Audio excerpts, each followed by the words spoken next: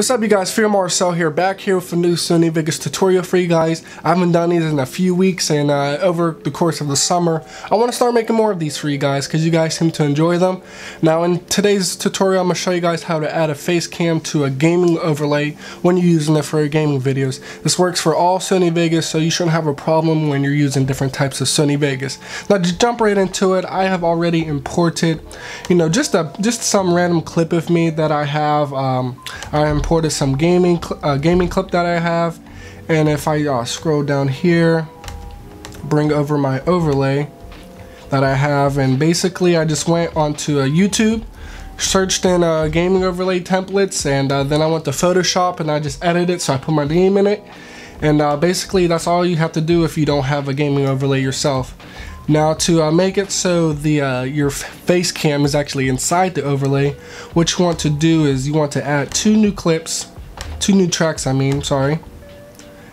tracks, and then you want to bring your face cam to the middle track, bring that over, and then you want to add your overlay cam to the top layer, and I'm just going to bring it out just so it's aligned perfectly.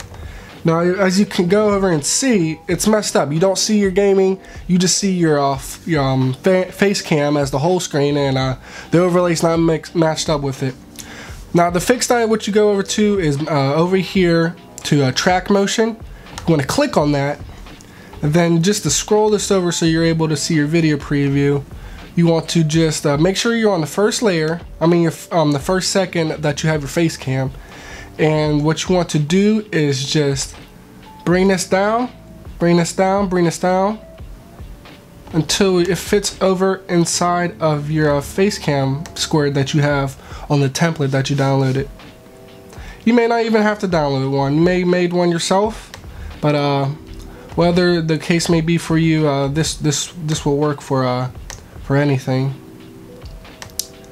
I just gotta make it small enough for it to fit in there. Gotta make it a little bit bigger.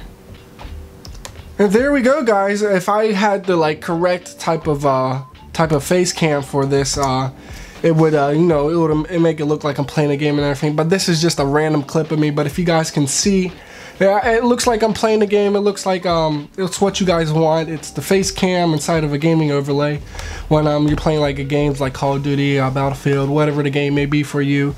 But yeah, guys, thank you guys for watching this, and I hope this tutorial helped you guys. And if it did, please leave a like and see my other tutorials that I have. The playlist will be in the description, and I made a lot of other Sony Vegas tutorials, and they seem to be helping you guys, and you guys seem to be enjoying them. So I plan on making more of these in the future.